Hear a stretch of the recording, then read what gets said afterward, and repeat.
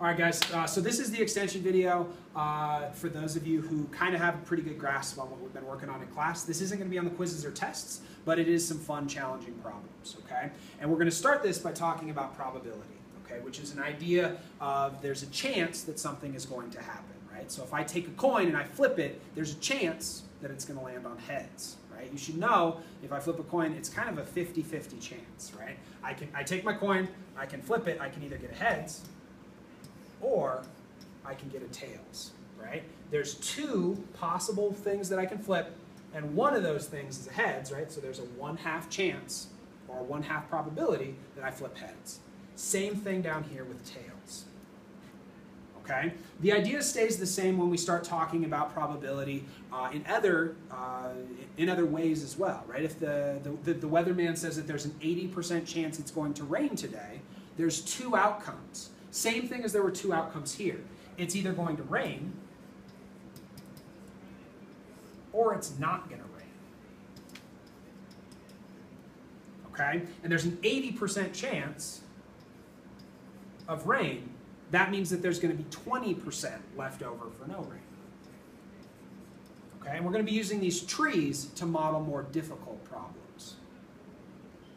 Now, this is the type of problem that's a little more difficult than maybe the probability problems you've tried in the past.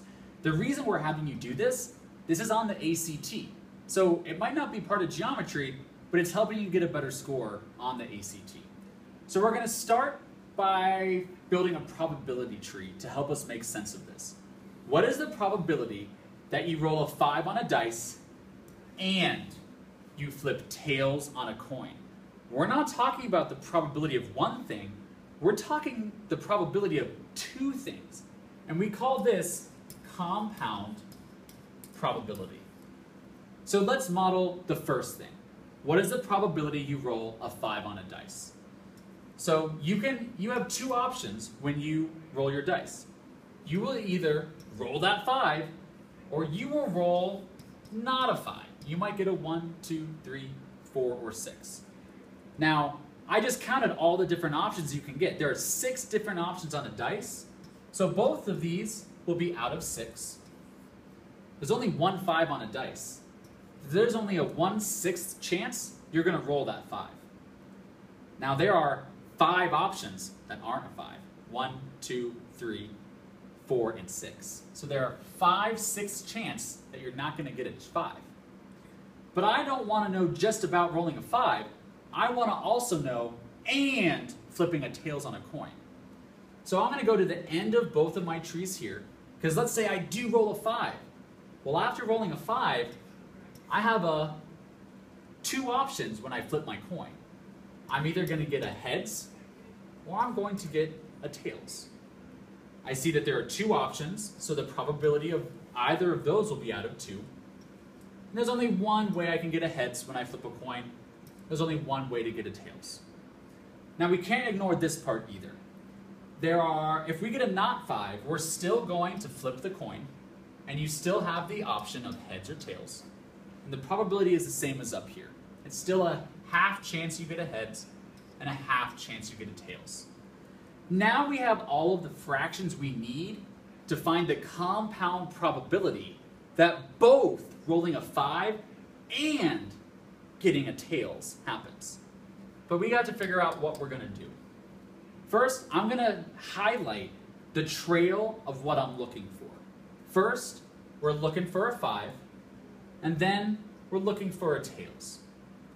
And I see both of my fractions here, and that's what I need to find the compound probability.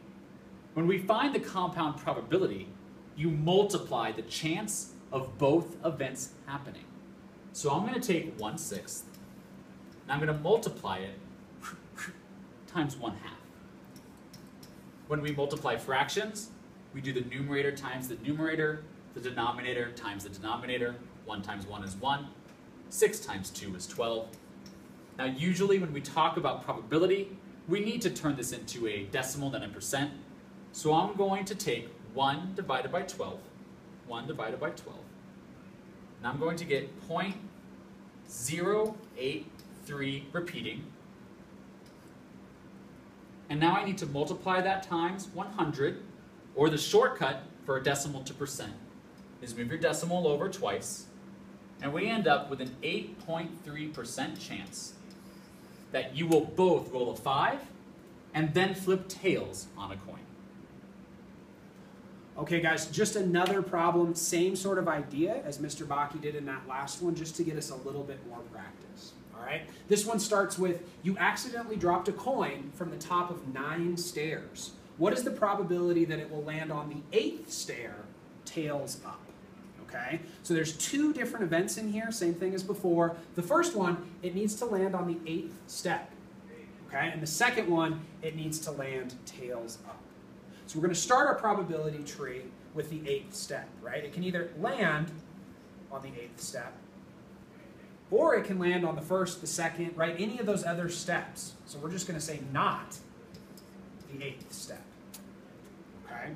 There's 9 total stairs,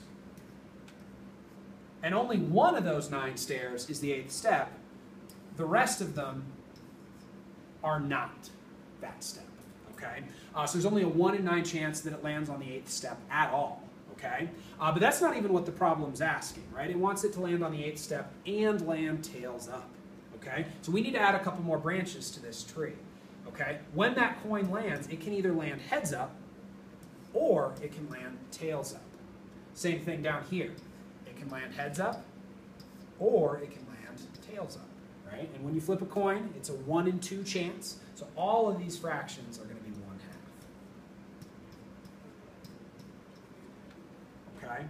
Now we're going to get out our highlighter, and we're going to look for the trail of what we're looking for. Right? It needs to land on the 8th step. There's the 8th step. And it needs to land tails up, which is going to be this pathway here. Okay? And now we found our pathway, and we know what fractions we have to use. To find the compound probability, like Mr. Bakke mentioned before, we need to take those 2 fractions, and we need to multiply them. 1/9 times 1/2. We multiply the tops together, our numerators, we multiply the denominators straight across, and we get 1/18. Okay? And that's fine, that's our answer, but usually when we talk about probability, we use decimals or percents. Okay, so we're going to grab out our calculator. Okay? 1 divided by 18 gives us 0.055. Okay?